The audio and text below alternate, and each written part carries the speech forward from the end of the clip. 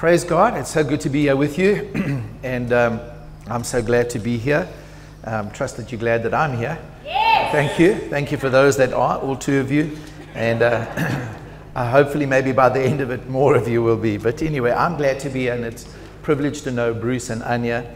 And even though she would not wear a Bok jersey yesterday, but we fortunately are full of grace and forgiveness. So we release her and set her free of her grievous sins.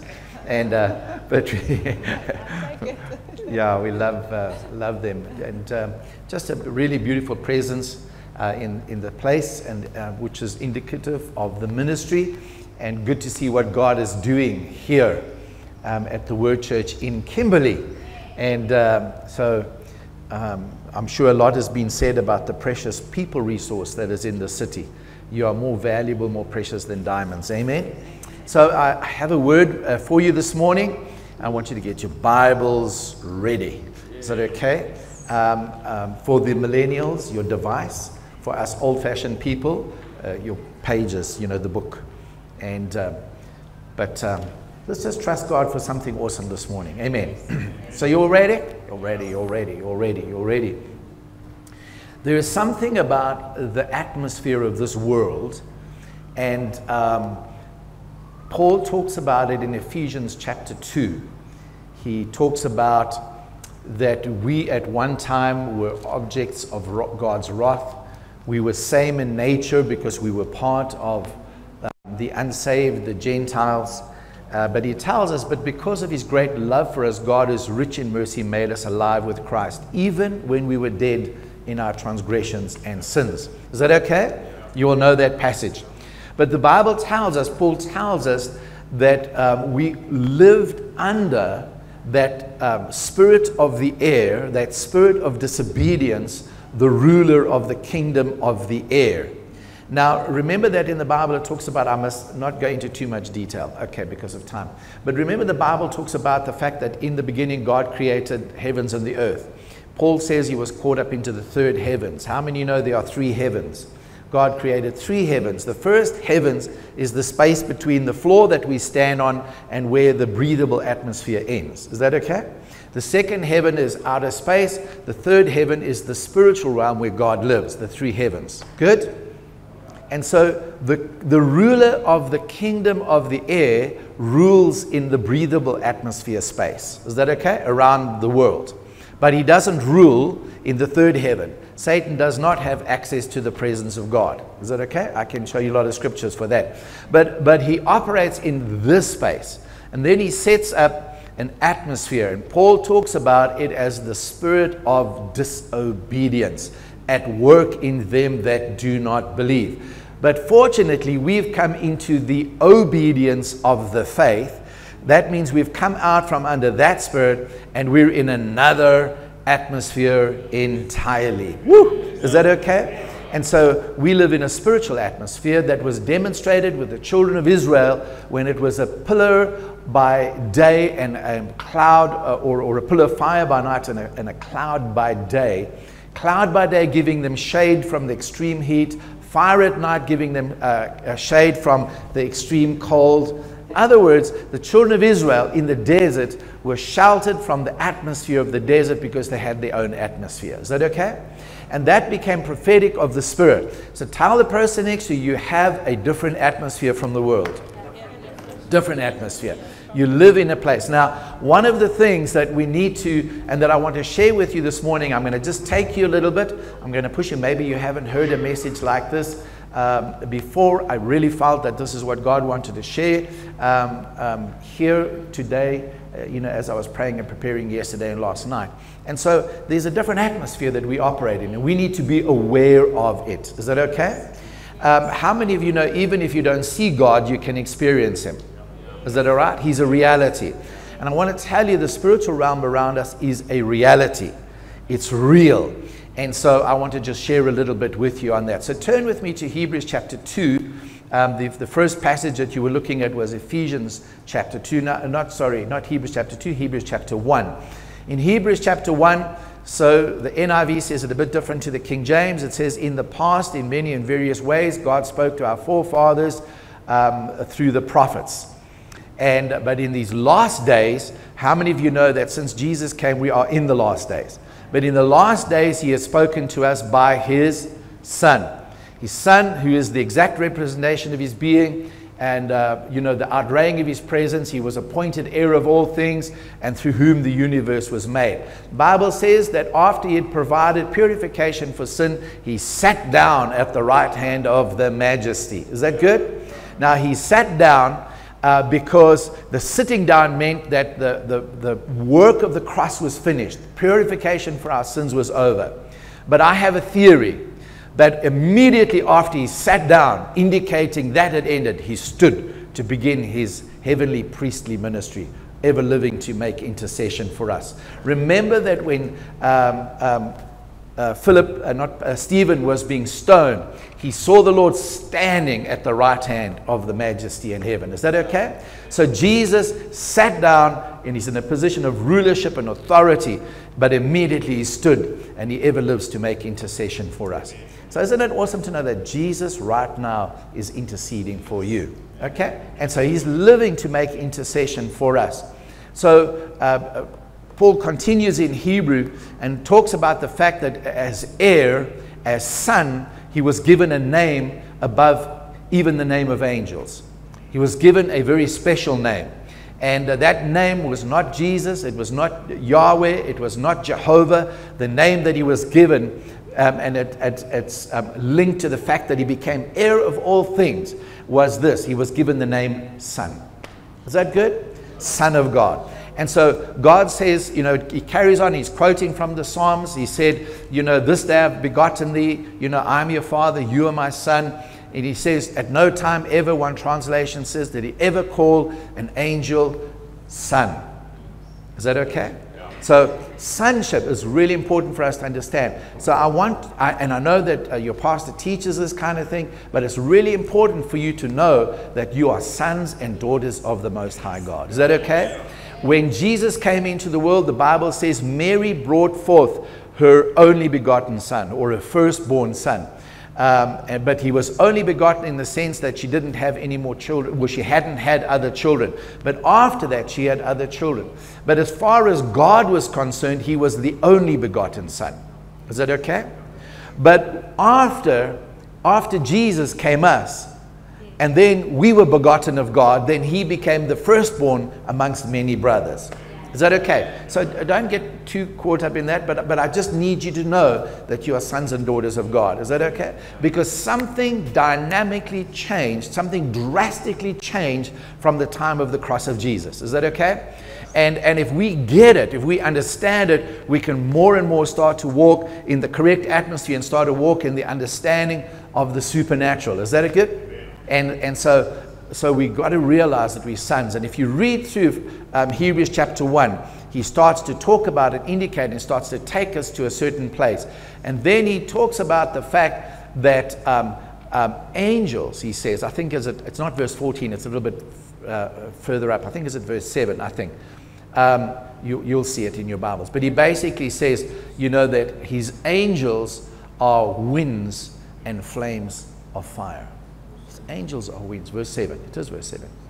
His angels are what? They're winds. And they're what? Flames of fire. His angels are what? They are winds. And they're also flames of fire. And that's quoted from one of the Psalms. We may get time to have a look at it. I don't know, but I don't want to keep it too long. But I want to be faithful to deliver enough of the word for you to get something. Is that good? Amen. And so his angels are winds. His angels are winds. His angels are winds. His angels are flames of fire.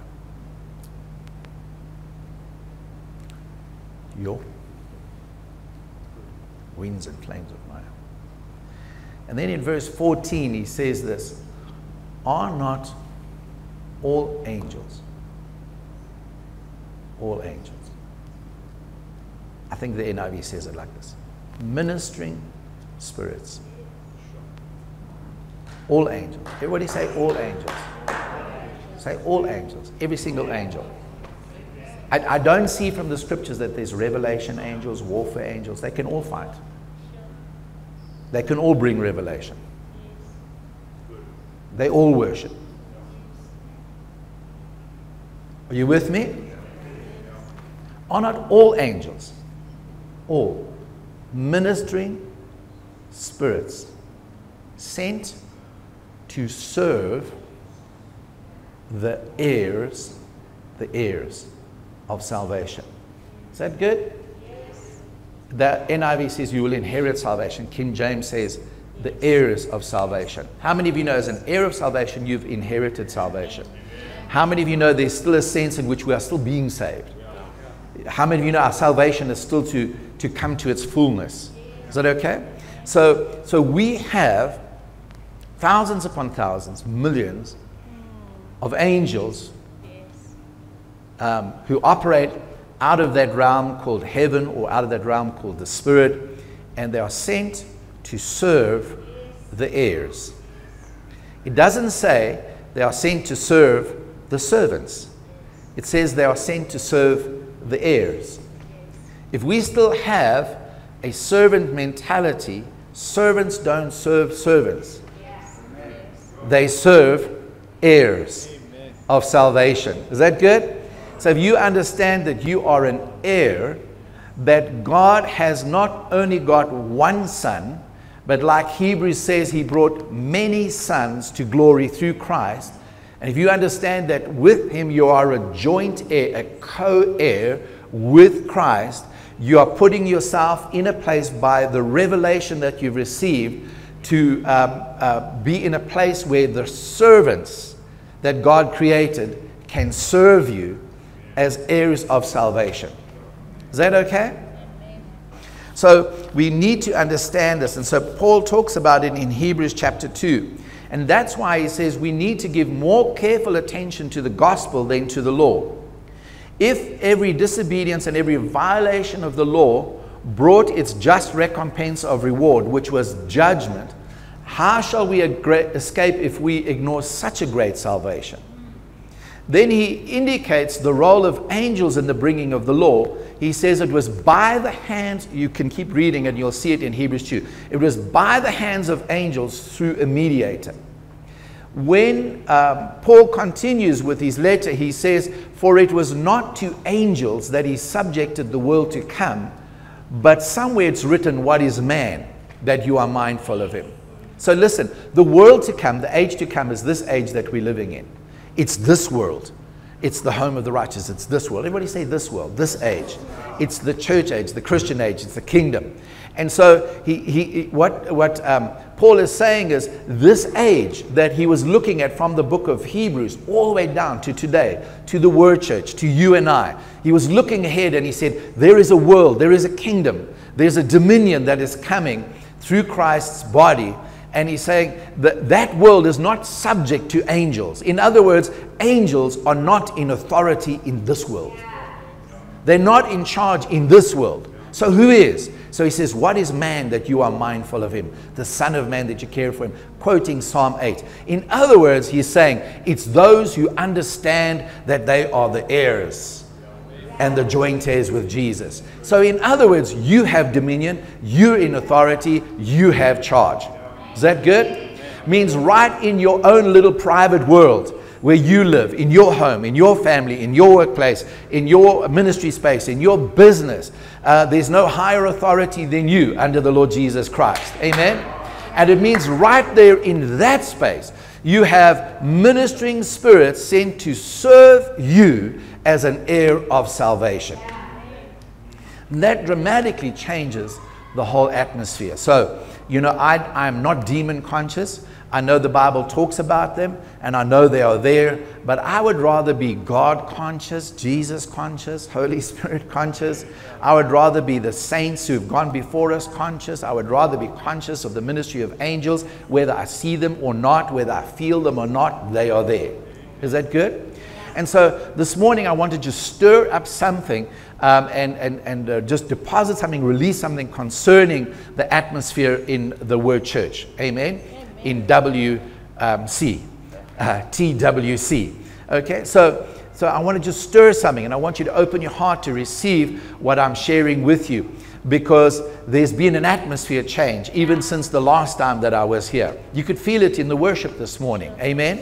How many of you know that we don't join with the angels in worshiping God? They join us. Amen. They go, my goodness, that's an attractive sound. And they come and say, we want to join in with them. And I can show you from scriptures that that is true. Is that okay? Because they come to serve the heirs. And where the heirs are standing and singing and worshiping out of sonship, that understanding of who we are, they go like, oh my goodness, that's where we want to be. And they are attracted to the sound of the heirs of the kingdom. So, I don't know where I'm going. I'm just preaching. I just was praying and preparing, and so I'm just sharing. But this world has been subject to us. Is that okay? So turn with me to John chapter 1, the last two verses of the Gospel of John. In John chapter 1, verses 51 and 52. Remember, Andrew found Philip, I think it was, and they went then and called Nathanael, and Nathanael was standing under the fig tree, and they said, come, we found the Messiah. And he goes walking up, and then Jesus sees him, and he says, an Israelite in whom there's no guile. And he goes like, wow, that's amazing. How did you, Jesus said, no, I saw you under the fig tree. And he's going like, wow, this is amazing. This is really incredible. He says, you believe? You believe because I said I saw you? He said, I want to tell you, from now on, you will see greater things. Everybody say greater things. Greater things. I preached a similar message to this earlier this year, and this is the only other place I've preached this. I haven't even preached it in my church. I haven't. I'm sure I will, but I haven't yet. It's because I discern something prophetically that God is doing in this church. Okay? So look at that person next to you and say, well, that means that's you then, because you're here today. That's you. All right? It's you. And so Jesus said to John, from now on, you shall see greater things. Everybody say, greater things. I'm going to see greater things. Amen? Greater things. Greater. I'm going to see greater things. We're going to see greater things. I mean, we're going to see Holy Ghost. We're going to see power, signs, wonders, miracles. We're going to see people getting saved. We're going to see greater things. And he said, from now on you shall see greater things. What if you see angels? What if? What if you see angels ascending and descending on the Son of Man? What if you see it? What if you? So this morning, by the eye of faith, we can see that. I trust that you can. Amen. Now listen, wherever in the Bible the reference to Jesus is Son of Man, you need to listen to me, because I'm seriously now getting drunk. Whenever there's a reference to the Son of Man, he's immediately identifying with us as the Son of God also. But whenever it says the Son of Man, he's saying, in other words, sons of men are going to experience this, where they will see and experience angels ascending and descending on the Son of Man. Okay? And so very much the church is it's the house of God. It's the gateway of heaven. So angels ascending, angels descending. It's really interesting to me that they didn't descend and then ascend. No. They are with us, and then they ascend to the Father, and then they come back to be with us. They're not with the Father and then visit us occasionally and then ascend back to the Father. No. They are ministering spirits sent to serve the heirs of salvation. So they are with us. Amen. And every now and then, like flashes of lightning, they will ascend to go and get answers and descend to manifest them in our realm. Is that okay? So they ascend and they descend. And so Jesus said, you're going to see this, you're going to experience it. And of course, the beloved disciples did see that and did experience it, because when Jesus was tempted in the wilderness, the Bible says, and angels came and ministered to him. Angels came and strengthened him. Why? Because he was the Son of Man, the Son of God. They are servants come to serve the heirs of salvation. Seen or unseen, felt or unfelt, they are there. We take it by faith. Amen. And if we can activate the heavenly realm by our faith, we can start to see something different happening. Woo-hoo! Amen. And so, in Genesis chapter 28, you know the story of Jacob. He's fleeing from his brother Esau, gets to a city called Luz, and then he puts up the pillar, a stone that night to sleep on it, and in the night he has a dream, Genesis 28. And then what he dreams, he sees a ladder coming from earth to heaven, not heaven to earth to heaven, and he sees angels on it. What? The angels were doing what? They were, say it with me, they were ascending and descending. Same picture. And there above stood God, and God spoke. But the angels were ascending and descending. In the morning he erected the pillar, anointed it with oil, and because basically what it was, he dreamt God's dream. God wanted a church. So that's why he changed the name to Bethel. Is that okay? This is the house of God. This is the gateway of heaven. Listen, the church is the house of God. The church is the gateway of heaven. Is that good? In other words, the church of Jesus Christ should be a place where there's continuous open heavens, where angels are ascending and descending and influencing and affecting and setting the atmosphere. Listen, we live in a completely different atmosphere to the world outside. How is it that we can be demon conscious, sin conscious? We should be Holy Spirit conscious, angel conscious, like, woo, we live in a different atmosphere. Amen. I'm not saying we can't detect those things, but we don't live in that. Is that okay? And so he saw angels ascending and descending. Later, when Jacob had spent around about 21 years with his uncle Laban, he came back and he reached a city called Mahanaim. And the Bible says there the angels met with him. It's really interesting, but Mahanaim means two camps or two groups. And it says, and the angels of God met him on the way before he crossed the river Jabbok. And then when he crossed the river Jabbok, he divided his group into two. But one of the things that Jacob suddenly became aware of as he was going back into his destiny to step more directly into it, he became aware that I'm not just one company, I'm two companies. There's not just this physical realm that I'm seeing. There's another realm with me.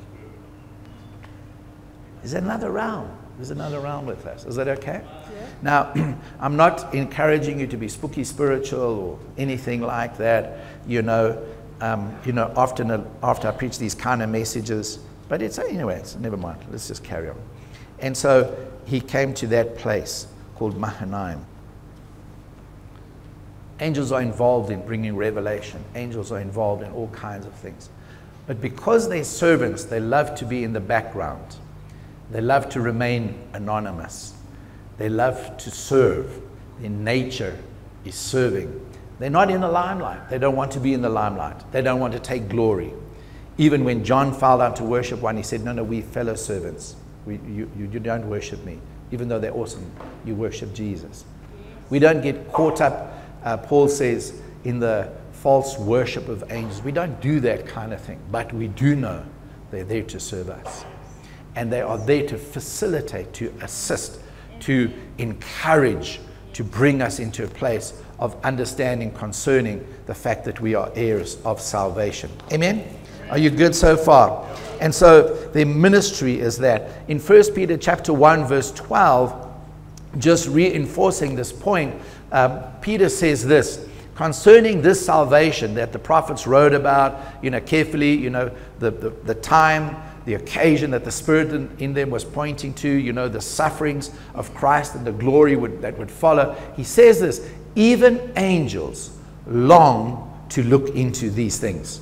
You have the attentive gaze, the attentive attention of angels, because they long to see salvation becoming manifest. Is that okay? So you have got their attention. It's not like they're fluttering around in heaven or somewhere like that, some other place, flapping around, and every now and then, God wants me to. No, you have their gaze. All right?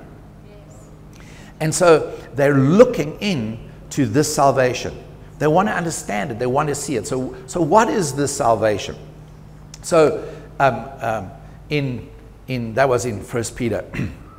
In 1 Timothy chapter 3 verse 16, Paul says the mystery of godliness is great. It's, without doubt, it's without controversy. And he talks about the fact that the mystery of godliness is this: God was made manifest in the flesh. Amen? And then it says he was justified in the spirit by his resurrection from the dead. Thirdly, it says that he was seen of angels. The first time ever angels saw God, because God is spirit, therefore invisible. The first time they saw God was when God was in Jesus, born as a baby. First time. That's why choirs of angels appeared and started singing and telling the shepherds, get, to Bethlehem, go and see, there you will find him. And the angels were singing because they longed to look into these things of salvation. And they were looking and they go like, wow, God in the flesh. Woo! Amen. And that's why we have the attention of angels, because they're seeing God in the flesh. They're seeing salvation being formed. Is that good? You have their attention because they're seeing God in the flesh. This is what God in the flesh looks like. This is what God in the flesh looks like as a daughter of the Most High God. This is what God looks like. So we have their attention. So they become then heirs to facilitate it. And they saw the full-grown, mature Christ. And so they're there to assist the preaching of the word. They're there to assist the ministry of the Spirit, to facilitate all of those. They assist you in prayer. They help in every way, because what they want to see is Christ fully formed in you. Yes. Heirs of salvation. Yes. Amen. So let's get back to our key verse. I want to tell you that from now on you shall see. Yes. Yes. Yes. Tell the person next to you, from now on you shall see much greater things. Woo! Greater things. Very interesting. And I'd never seen it before until the Lord gave me this word to study and to prepare.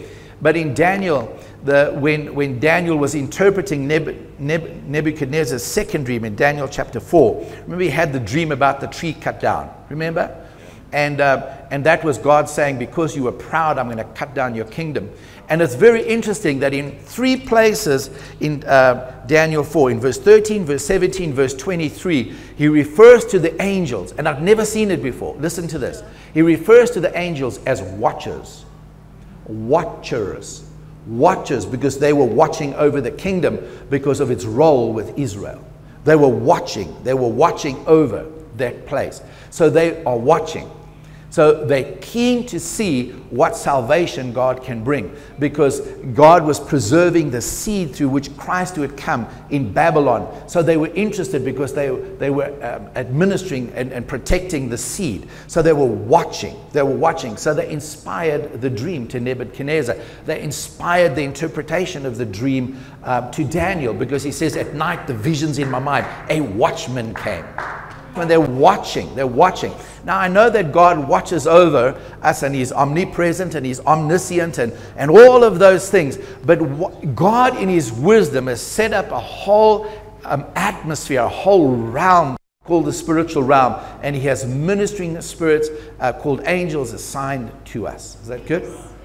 And so we need to understand they're winds, they're flames of fire. So they're watchers. So now just go with me to Psalm 68. In Psalm 68, I've got just some scripture there that I want you to read. Psalm 68. Go with me to Psalm 68, verse 11. Everybody say, okay, it's good. It's getting better. It's good. It's getting better. All right. I'll leave the full notes with Pastor Bruce. But it says this: the Lord gave the word. What do you say? The Lord gave the word. I'm just helping because I do not want you to fall asleep. Okay, so the Lord gave the word. This is the King James translation. And great was the company of those that published it, who declared it. So there was a big company of those that declared the word with him. Is that okay? So who gave the word? God. And then there was a company who declared the word with him. Woo. Okay, I'm going somewhere with this, all right? And so drop down into verse 17, it says, the chariots of God, is it up on the screen? The chariots of God are 20,000, even thousands of angels. All right, so now this is English, okay? So let's have a look at those words there. So what are the chariots of God? Or how many of the chariots of God? It's just, it's symbolic number. It means it's innumerable. It's 20,000, even thousands. And then it says, even thousands of angels. So just the laws of deduction from English, the chariots of God are angels. Is everybody reading there with me? Are you reading? The chariots of God are angels. And it says, the Lord is among them. Who? He's amongst the angels. So in other words, wherever God is, angels are all around him. He said, as in Sinai. How many of you know on Mount Sinai, and especially with the giving of the law, they saw lightnings, they heard thunders, rumblings, they saw fire, they saw billows of smoke, there was wind. And so God was there, and he was in amongst angels. Is that okay? Okay. He was in amongst the angels. In amongst the angels. I know this is new for you, but that's good. I'm stretching you. Okay. So he was in amongst angels. Now look at this. It says, as in Sinai, in the holy place. Right. Is there another holy place? Is there another holy place? This is a holy place. So if God is here and God is in you, it means that he is attended with angels. Is that okay? Okay. I love this stuff. I like it. Amen. And so he's amongst angels. So the chariots of God are angels. Now it's really interesting that the next verse says, thou hast ascended on high, thou hast left captivity captive, thou hast received gifts or given gifts to men, yea, for the rebellious also, that the Lord God might dwell amongst them. Blessed be the Lord, who daily loadeth us with benefits, even the God of our salvation. Come on. Daily loadeth us with benefits. Bless the Lord, O my soul, and all that is within me, and forget not all his benefits, who daily loadeth us with benefits, because God, who is surrounded by angels, dwells in the holy place. Amen. And is giving gifts unto men, daily loading us with benefits. Sure. The benefits can be provision, the benefits can be healing, the benefits can be protection, the benefit can be anything, amen, that is pertaining to salvation, because we are heirs and they're here to serve us. Amen. I'm doing my best. Amen. So in 2 Kings chapter 2, I don't know if you remember the story with Elijah and Elisha. When Elisha said, I want a double portion of the Spirit that is upon you. And I'm starting now to come to some of the crux of the matter. I had to say enough to set a background and a context for what I want to share. And so in 2 Kings chapter 2,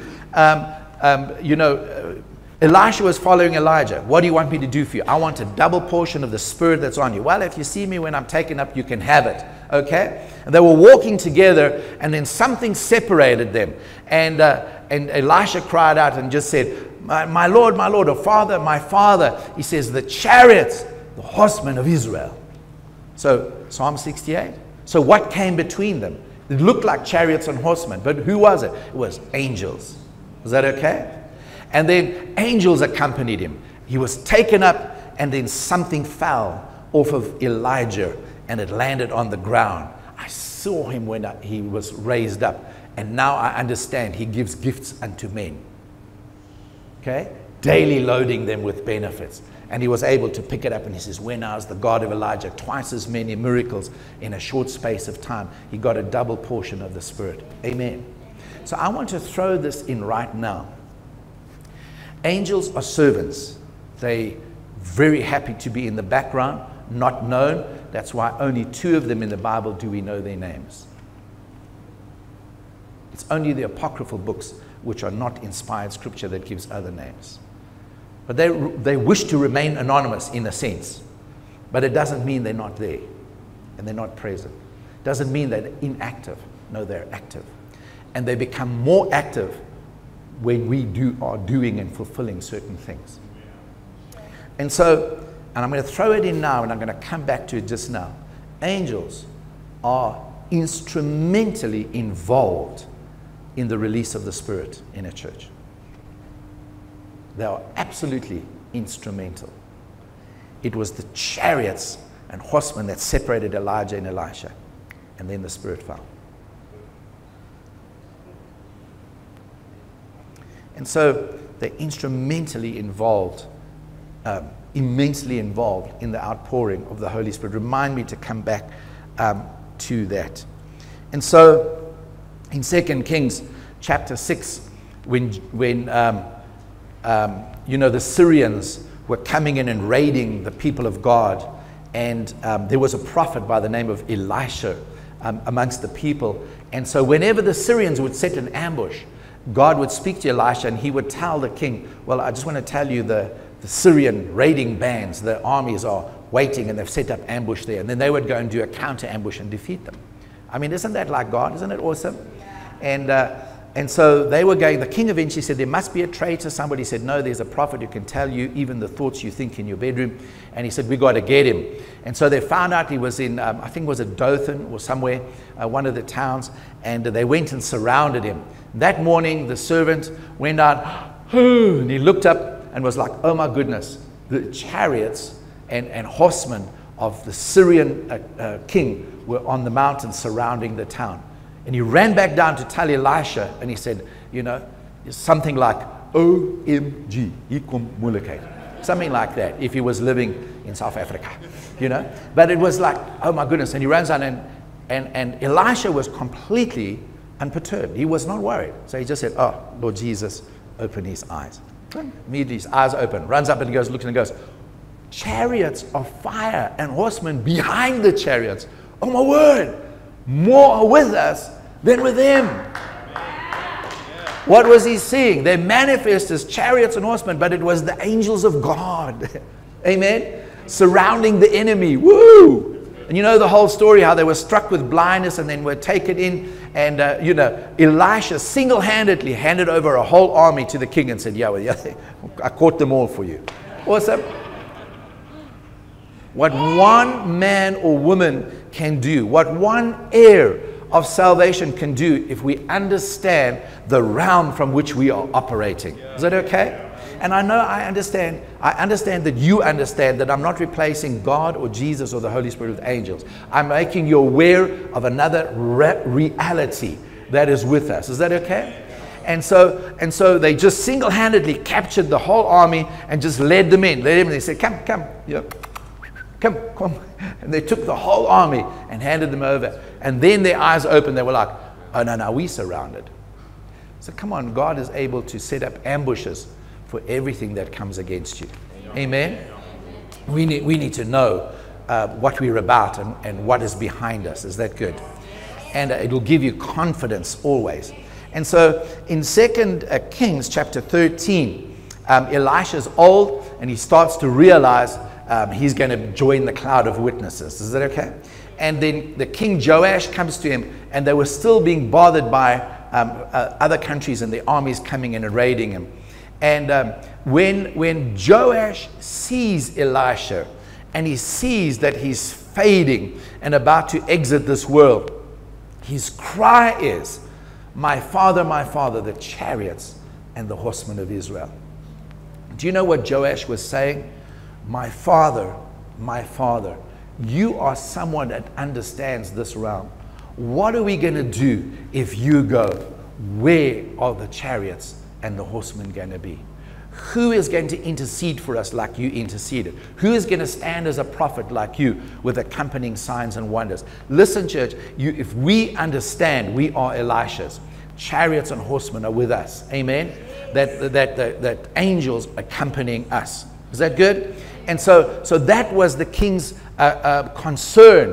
What's going to happen is the door's going to close on the heavenly realms. No, we have an open heaven. Is that okay? The church is the house of God. The church is the gateway of heaven. And we live in an open heaven realm, and angels are with us. Woo! Amen? Watching, concerned to see us come into the full measure, the full stature, the full image of Christ. Hallelujah. So they're watchers. They're watchers. I just want to bring out two things they're concerned with. They really move on faith. They move by prayer. If you look at it right throughout the Bible, you can see it. Simple occasion when Peter was imprisoned and the church was praying, and God moved and set Peter free. But it was his angel. It was his angel that came and set him free. Because when Rhoda, the servant girl, went to the door when Peter was knocking, he opened, and she got such a fright that God answered the prayer. She shut the little thing and ran back and said, "It's Peter standing at the door." They're going like, "Hello, open the door and let him in," you know. And they said, "Are you sure it was Peter, or was it his angel?" In other words, your angel will take on your characteristics. So closely will they want to serve you. Amen? They're so involved in your life. Come on, that should make you excited. Amen? That should make you so excited. Go like, woo! You know, more are with us than against us. Yeah. If God is for us, who can be against us? Because He's with us. The Holy Spirit is in us and Christ is in us. And then all around He puts, you know, a cloud of witnesses and angels. And they're saying, if you will understand you're an heir, they will start doing something. They'll start moving. They will start being active. They will start being in operation. So one of the things that is important for us to know that really activates this realm is that knowledge. Is that okay? How many of you know we need to know it? Everybody say you need to know it. Okay? I'll leave the notes with Pastor Bruce and then he can have a look at it some more. But we need to know it. When I've done the whole series on angels, I'll give the series to Pastor Bruce. I'm planning to do it early in the new year in our Sunday evening services. I have had angelic ministry quite frequently in my life and ministry. And one of the things that I came to realize, the more I pray, the more active they are. The more I pray, the more I spend time in prayer, the more active the angels become, more active. There's one in particular that God assigned to me, and many times I've seen him. I've seen him with my physical eyes, not in a vision, my physical eyes. I've seen him. Now I'm sharing this with you because I just want to push something. Please don't get weird, okay?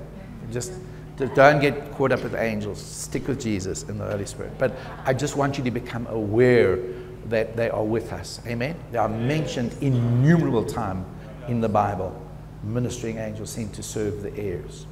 So you just keep doing what you're doing and become aware that they are being active. So release your faith in that. Okay? And one of the things, so prayer is a vital part. Prayer is a vital part. Everybody say prayer. If your pastor announces prayer meeting, I expect more people in the prayer meeting than in church. Amen. Okay? I mean, you need to pray. Is that okay? Everybody say you need to pray. Jesus didn't say if you pray, He said when you pray. He didn't say if you fast, He said when you fast. Is that okay? Grace doesn't mean to say we don't fast and pray anymore. No, grace means I can fast and pray more. All right. Okay, that was a good place to say amen. Amen. Say amen. Say amen. Amen. Amen. Supernatural encounters. I'm expecting greater things for this ministry. Amen. Exponential growth. Breakout in miracles and signs and wonders. Amen. Amen. Greater things. Greater things. Greater things. Greater things. Greater things. Greater things. From now on, greater things. Amen. And so, one of the things that they do, angels minister His presence. They minister His presence. There's so many scriptures that we can read concerning that. But the Lord is in the midst of His angels. Angels create an atmosphere. They minister His presence. They minister the conscious awareness of His presence. He makes His angels winds, His servants flames of fire. It's really interesting that when Moses experienced the burning bush, there's a later reference where he refers to the bush on fire as the angel of the Lord, because it was a fire. Is that okay?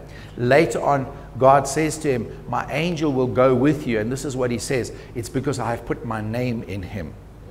And so what that means is that the angel carrying the name of God means that he carries with him all the characteristics of God. He carries with him the nature of God. They don't minister themselves, they minister God. They minister the presence of God. They minister the Spirit. Good? Are you with me?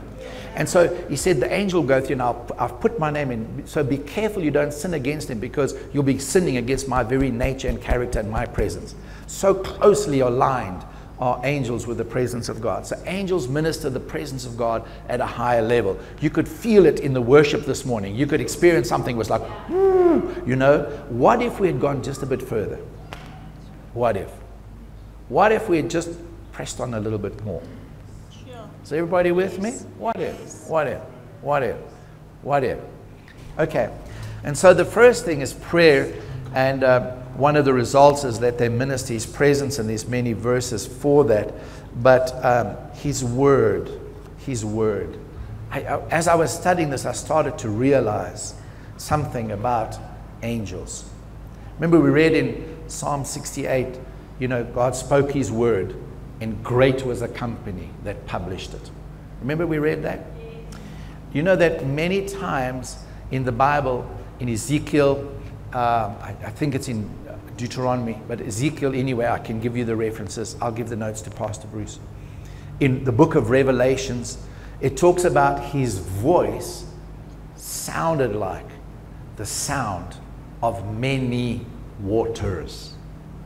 And it wasn't only just the tone and the quality and the authority of his voice, but it was because that when God speaks, angels repeat his word. Great is the company that publishes it, because his word is forever settled in the heavens. It's forever established in the heavens, but he wants his word established on the earth. So there is agreement between the Trinity, Father, Son, and Holy Spirit. But then just to make sure, in my words, my understanding, all the angels stand and they publish that word. So when God said, let there be light, the angels were going, let there be light, let there be light. It's established in the heavens. And then it became manifest on the earth. So everybody following me? Everybody following me? There's a power that is released when we come into agreement with the heavens. When we begin to speak his word.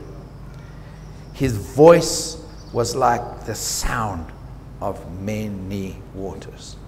And that's why he is the highest priest of our confession. But angels love to repeat and act on the word of God.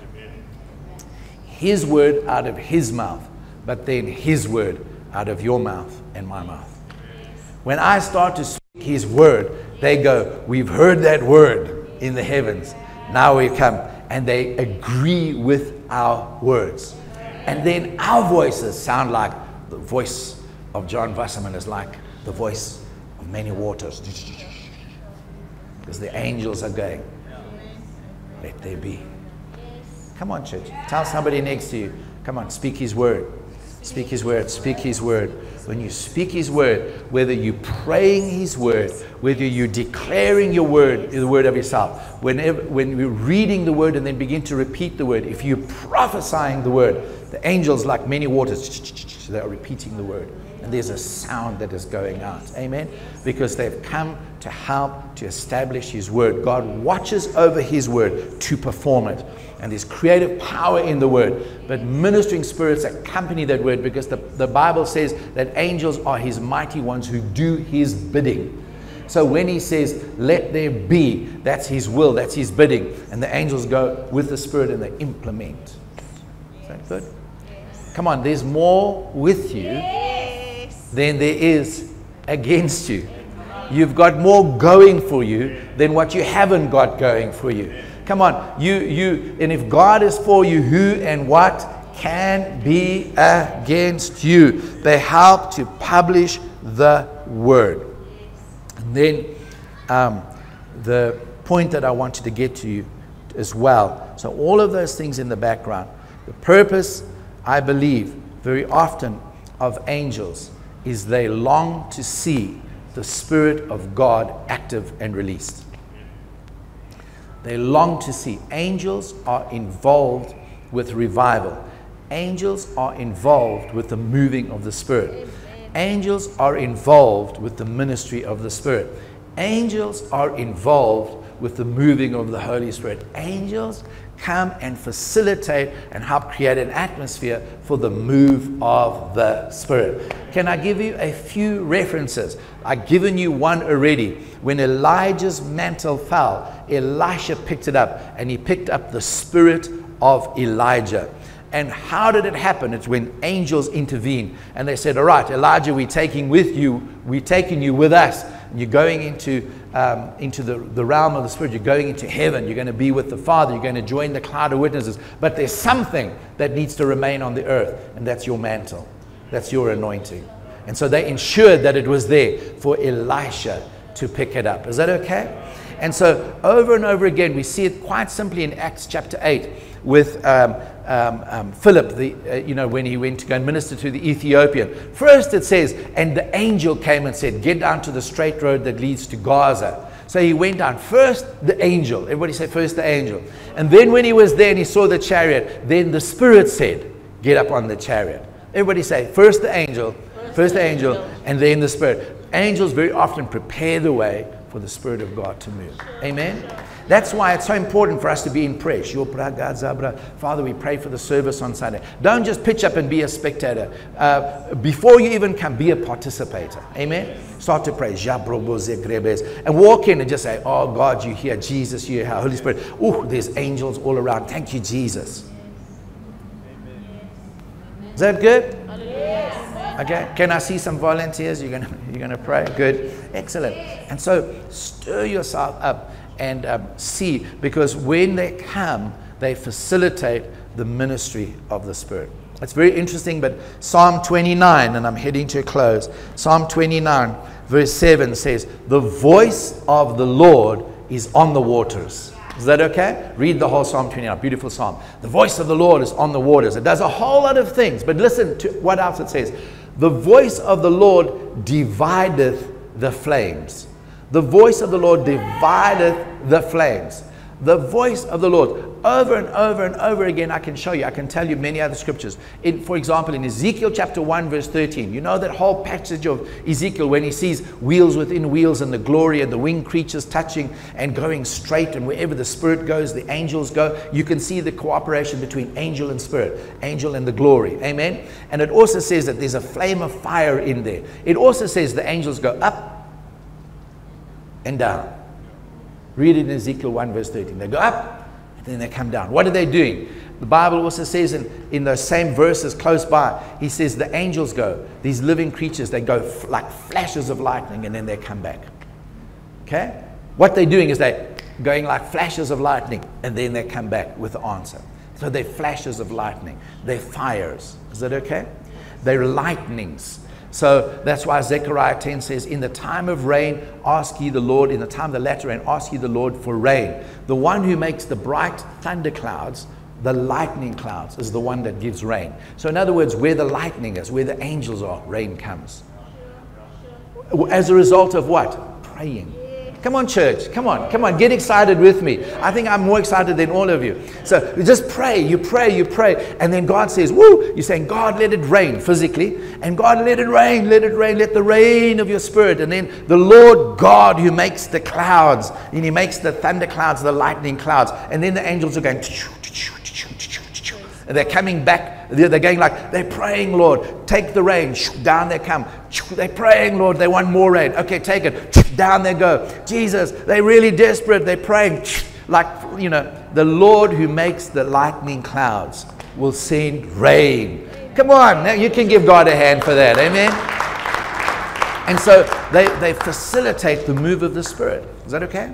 They facilitate. So the voice of the Lord divides the flames of fire. His servants are flames. So he divides the flames. Now remember on the day of Pentecost when they were all together in a certain place, first of all there came what? A mighty rushing what?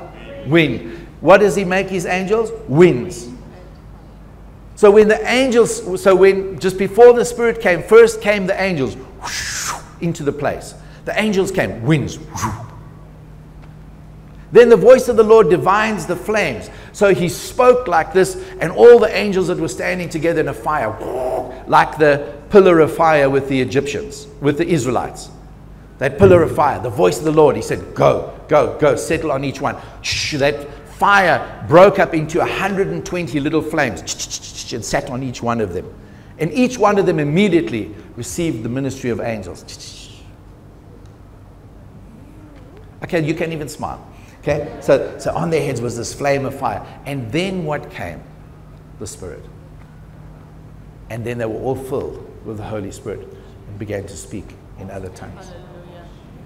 Sabrokemo, Tanderes, Dinasto, Chevrist, Lamash, Tungures, Prates, Unugut, Lemach, Mevesh, Duchdesingai, Kotsechlam, Rovesti Kres. I'm declaring the thing before it happens, says the Lord. I'm declaring it in advance of time, so that you will know that I am God.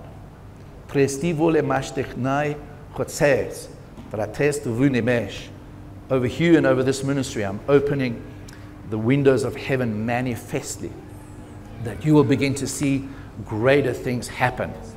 If